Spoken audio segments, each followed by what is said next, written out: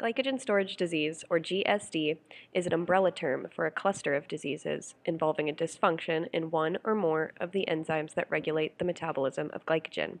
There are 12 different types of GSD. Some affect the ability to store glycogen, some cause the inability to break it down. They vary in treatment and mechanism, so we're just going to talk about the most common type, type 1. There are two categories of GSD, 1, type A and type B.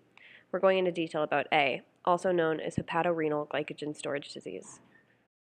The incidence rate of GSD1 is 1 in 100,000 individuals of the general population. However, 1 in 20,000 Ashkenazi Jews. Prevalence rates are also higher in Mexican, Chinese, and Japanese populations. In the US, GSD1 accounts for about 25% of all cases. In addition, GSD1A accounts for 80% of GSD1 cases, which makes it far more common than the GSD1B. This condition is inherited, so the primary risk factor for GSD is having a family member with the disease. It is inherited in an autosomal recessive pattern, which means both copies of the gene in each cell have mutations. The parents of an individual with an autosomal recessive condition each carry one copy of the mutated gene, but they typically do not show signs and symptoms of the condition. Life expectancy and quality of life is reduced, but many people are able to do quite well. In glycogen storage disease type 1A, there are 5 major manifestations: hypoglycemia, enlargement of the liver, and excess lactic acid, lipids, and uric acid in the blood. Type 1 GSD patients have a deficiency in the glucose 6 phosphatase enzyme in the kidneys, liver, and other organs. This means that while they are able to store glucose as glycogen, they are not able to release it. Normally, as blood glucose drops between meals, the body breaks down glycogen to glucose to maintain blood sugar. These patients cannot access their glycogen storage and rely on a constant intake of glucose, even at night. Because patients cannot access their glycogen storage, the main goal of MNT is to slow the absorption of glucose in the bloodstream as much as possible, to limit spikes in blood sugar, which trigger glycogen storage. To combat the inability to release glycogen from storage, 1 to 2 grams of raw cornstarch per kilogram body weight per dose is consumed on a consistent basis to maintain blood glucose levels. That's about 2/3 cup of cornstarch every 3 to 6 hours, including nocturnally, for a 120-pound patient. The monitoring and evaluation for hypoglycemia consists of checking the patient's food diary for foods that slow the absorption of nutrients and blood glucose levels in the normal range. The second manifestation of GSD1A is hepatomegaly. Normally, glycogen stored in the liver maintains blood glucose for 3 to 4 hours between meals, but GSD patients can't use their glycogen storage and therefore need a constant supply of glucose. This is like being able to put food in your cabinets but not being able to take it out for energy.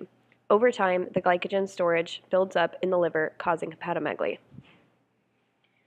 The MNT for hepatomegaly is managing blood glucose spikes to minimize glycogen storage in the liver. Patients are advised to consume foods low in the monosaccharides galactose and fructose. A low galactose diet involves low amounts of milk, yogurt, and cheese, and a low fructose diet involves low fruit, fruit juice, table sugar, pastries, syrups, jellies, honey, and candy. The monitoring and evaluation for an enlarged liver is checking its size through ultrasound and physical examination. GSD patients also cannot generate glucose from gluconeogenesis, causing a buildup of lactic acid in the blood. This results in lactic acidosis, which can cause damage to the nervous system, especially in the kidneys during excretion, which can cause renal failure. Glycosade is a high amylopectin modified cornstarch that is slowly digested, allowing for a steady release of glucose into the bloodstream. It's most commonly taken at bedtime to reduce nocturnal feeds. Patients are advised to also supplement with calcium because of the restricted intake of milk and decreased activation of vitamin D in damaged liver and kidneys. Patients should also supplement with a multivitamin to support their limited diet. Lactic acid levels rise as glucose falls. Therefore, small frequent meals are essential. The monitoring and evaluation for lactic acidosis is measuring the amount of lactate in the blood, and as you can see, the amount in the blood from the veins and the arteries differ. The fourth manifestation of GSD is hyperlipidemia. Chronic hypoglycemia and chronic low insulin levels trigger the mobilization of triglycerides for use in gluconeogenesis. However, these patients don't have the enzyme required to break it down, and triglycerides stay in the blood, resulting in hyperlipidemia. Because patients cannot convert fat to glucose via the liver, patients should consume a moderate to low-fat diet to help manage high blood lipid levels. 20 to 25% of their daily calories should be from fat, with a focus on less than 7% of fat from saturated sources. The monitoring and evaluation for hyperlipidemia is checking the patient's lipid panel for normal ranges. Hyperuricemia is caused by a combination of an increase in the generation and a decrease in the excretion of uric acid. Although hyperuricemia can be asymptomatic for years, it causes kidney, joint damage, and gout over time. Patients should avoid a high-protein diet to prevent excess uric acid buildup in the bloodstream. If severe hyperuricemia persists, allopurinol will lower uric acid to normal levels. Allopurinol is a synthetic drug that inhibits uric acid formation in the body. Monitoring and evaluation for this manifestation is measuring the serum uric acid for normal levels. In summary, GSD is a term describing a cluster of diseases involving a dysfunction in one or more of the enzymes that regulate the metabolism of glycogen.